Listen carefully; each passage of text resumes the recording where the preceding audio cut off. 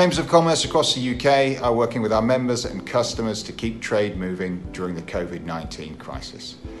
My name is Paul Britton. I'm Chief Executive for Thames Valley Chamber of Commerce, and over the weeks ahead I'm going to be bringing you insights and opinions from key business leaders across the Thames Valley region, from sectors such as pharmaceuticals and life sciences to automotive and advanced engineering.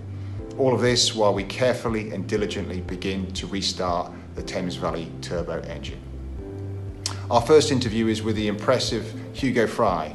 Hugo is General Manager UK for Sanofi, and Sanofi are headquartered on Thames Valley Park, and they're at the forefront of drug discovery and vaccines.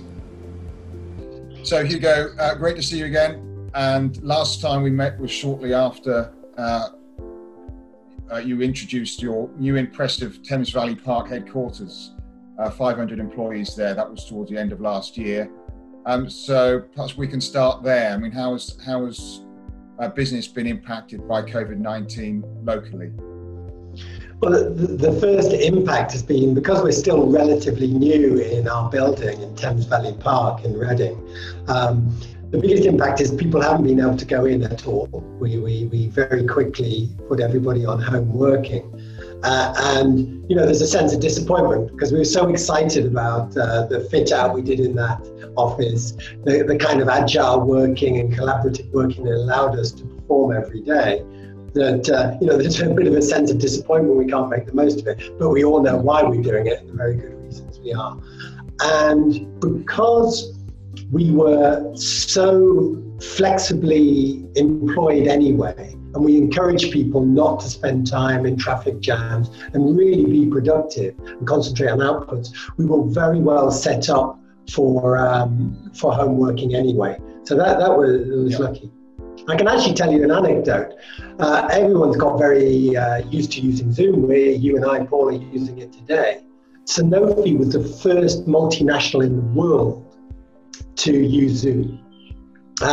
Zoom's biggest client had only 10,000 employees when we first uncovered Zoom on the west coast of the US, and we suddenly went straight in 110,000 users.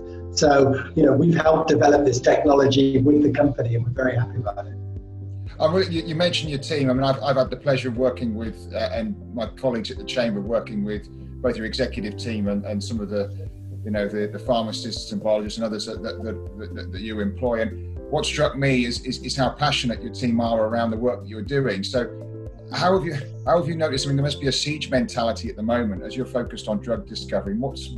How are you tapering that within the team? Because I suspect it needs to be quite methodical. It's not something you can get so excited about that it's a distraction rather than an attribute.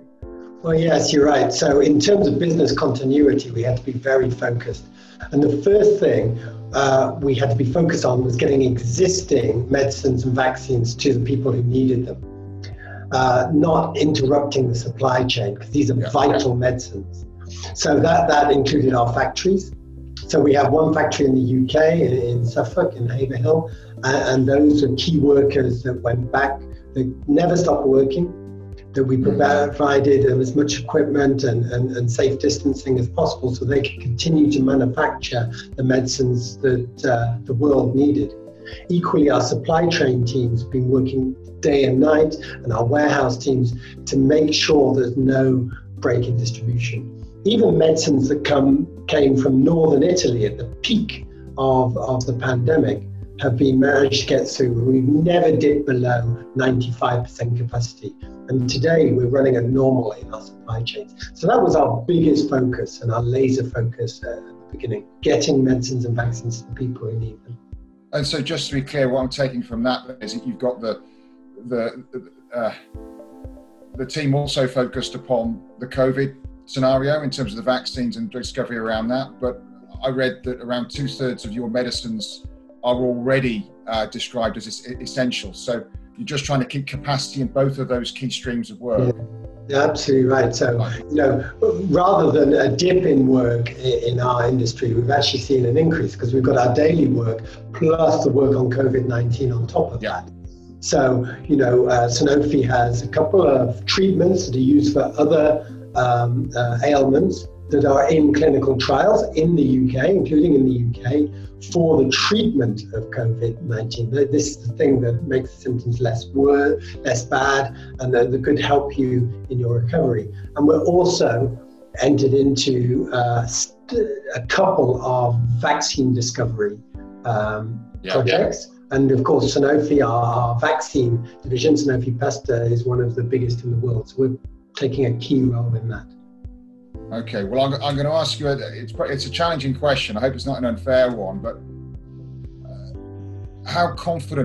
why can we be so confident that we're going to find a vaccine for COVID? Well, it's a really good question, because often vaccines can take 10 years or more to get through all the discovery phases, the development phases, and approval phases until they're finally produced in enough quantity and available to the public to protect them. So it's a really good question.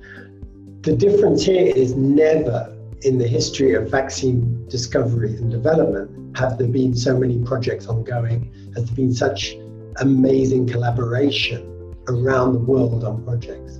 One example of that is, what you'd think as competitive rivals, Sanofi and GSK, have got together to use our technology in vaccine development and their technology in making vaccines more effective in smaller volumes to try and come up with a COVID-19 vaccine. And there's many, many others. Projects like this going on. If it's ours, great. If it's somebody else's, then great as well. And you've got a clear line of sight on that. You're vice president for the let me get this right, for the ABPI, the Association of British Pharmaceutical Industries. So you've always been when we've spoken, you've been a great advocate for the UK pharmaceutical sector. I mean, build on what you're just saying. How has the UK responded? Because I'm hearing of trials in Oxfordshire and other businesses across the Thames Valley in particular that have, many of them are chamber members that are contributing to this, but I'd really welcome your thoughts on it. So the pharmaceutical industry is really mobilized. I mentioned, first of all, the number of key workers we've got to secure production and delivery of essential medicines and vaccines. I could also mention the way we mobilized, not just in the pharmaceutical industry, but our collaboration with academic centres and scientists and the government and the regulatory authorities to move these trials through the process extremely quickly to get them done. I think that's another really key area. I'd say, we have a lot of expertise in the pharmaceutical industry, and the number of doctors that have gone back to the front line of COVID, the number of scientists that have gone back to the front line of testing. In our own organization in Sanofi, we've had two guys who are experts in segmenting groups and logistics around the country. So they've been supporting NHS England in identifying where the swabs and the tests need to go to the most vulnerable people to make sure they get them first. And that is expertise we have in-house that we've lent to the NHS, and they've really been appreciative of that. So pharmaceutical industry is supporting the effort in so many ways, from fundamental research and development to production to supply and individual expertise as well.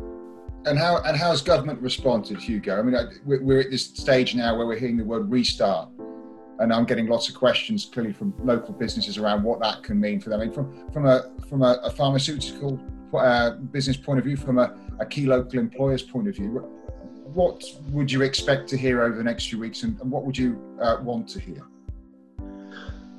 What I want to hear is clear advice that can be easily followed. We're absolutely going to support whatever the government guidance is. My ask is make it clear so we can manage our own. We have our own plans to be safety. So if people do have to come back into the office, we'll allow them to do it safely. We are obviously concerned about people who have to come into the office by public transport. We'll be keeping a very close eye on what the government's recommendation is there and see what the alternatives are. In the meantime, we have very good facilities to continue home working. We're also concerned about our field forces. We have scientific liaisons in the field, we have salespeople in the field, we have a number of people working out, going into healthcare organizations and seeing healthcare professionals. Now, obviously, we only want to do that if we're supporting them and adding value. At the same time, guidance of people going into healthcare organizations would be very useful as well, because that's a good way where we continue to do clinical trials or support patients who are getting treatment, like oncology patients, or making sure each GP surgery has enough flu vaccine for the upcoming flu season. So there's many ways where we're supporting that, and guidance on going into healthcare organizations would be very useful. So that field testing, one would imagine that PPE is a terminology that we, perhaps a year ago, very few of us heard a lot about, but now it's front and center in terms of this restart. Have you got any thoughts, or is there an approach from within Sanofi or the pharmaceutical sector generally around the role of PPE? Yeah, we have quite strong thoughts, because we don't want there to be guidance that would enter companies against the NHS into some kind of silly bidding war for different PPE products. That would be ludicrous. So we'd like the guidance to be equated with the levels of PPE that are available. And if it's not safe, then don't do it. If it's reasonable to have a mask and there's enough masks for those recommendations, then yes, let's use them. But let's not outstrip the supply, so the frontline, we're competing against frontline workers or things like that for silly reasons. So, a bit of common sense and sensible planning versus the supply that's available would be greatly received. That mirrors the call to action that the British Chamber of Commerce has made into the PM over the weekend, and trying to get to grips with this capacity issue around PPE, and describing exactly as you've done there, where we're not causing an issue around resourcing the frontline and NHS workers against the private sector.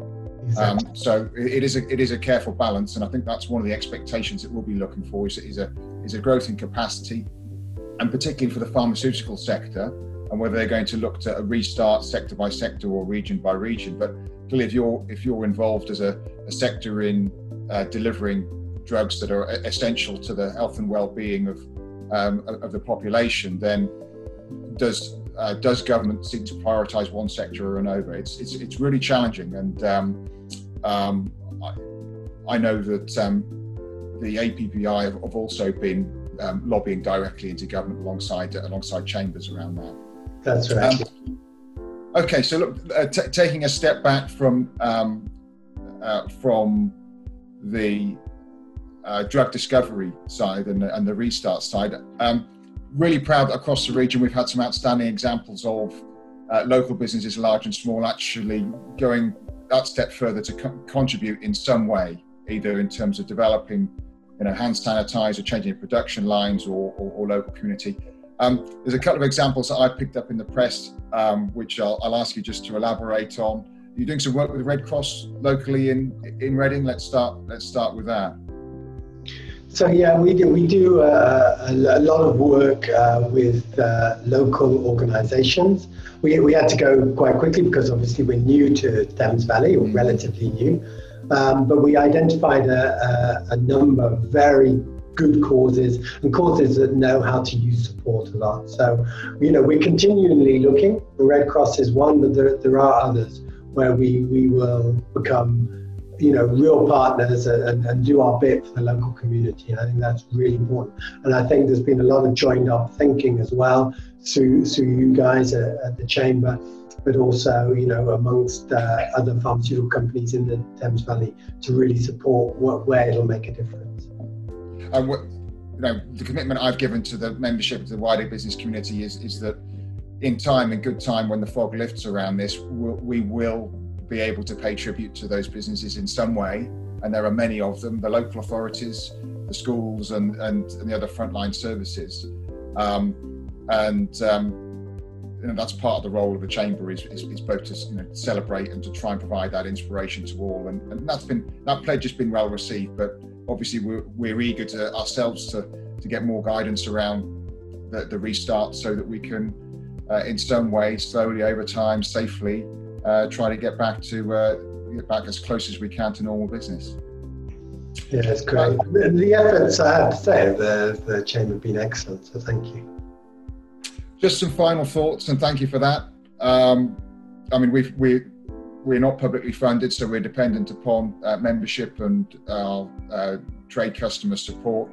And I'm delighted to hear that you've, as a business, managed to sail through the supply chain challenges, because many of the businesses that we're working with do continue to have those supply chain issues, and we're lobbying government very hard around what more can be done, because you mentioned transport. It is around that integrated approach to transport, to schools, to healthcare, and I'll be continue to work closely with you and your team, Hugo, on that. Anything that you think that you've taken away, any lessons learned over recent weeks that you'd like to share with Thames Valley Chamber of Commerce members? Welcome that. Yeah, I mean, I think the first thing is the human aspect of it. We're starting to all know people who've been touched by COVID-19, and I think we have to be sensitive to this, and we understand that the planning required is quite immense. And I think once the dust has settled, it'll be very important to look at the levels of planning that are going on, and whether our level of preparedness is the right level of preparedness. I think in terms of employee resilience, I think I'm actually amazed by the resilience of the people who work for Sanofi. But we're not all coping with it in the same way. And if there was a recent Mori poll done for the BBC that says 50-50, some people are kind of okay with it, but there are 50% who are struggling, and so we do need to keep an eye on that. And there's nothing wrong. It's absolutely perfectly okay not to feel okay in this kind of situation, and we all need to be sensitive to that as well. And I think supporting our workforce through this is really important. Your team have always been strong advocates of mental health and well-being. There were already some programs in play that we were working on as a chamber with Sanofi, and I think this is only going to accelerate that. And I think across the wider community, chamber and elsewhere, you can see that the mental health agenda and the resilience agenda is only going to climb. And I'm sure it's going to be a big feature of our Business Manifesto next year as well. I couldn't agree more, Paul. Okay, Hugo, stay well. Good wishes to you and your team. Keep up the good work. Thank you very much.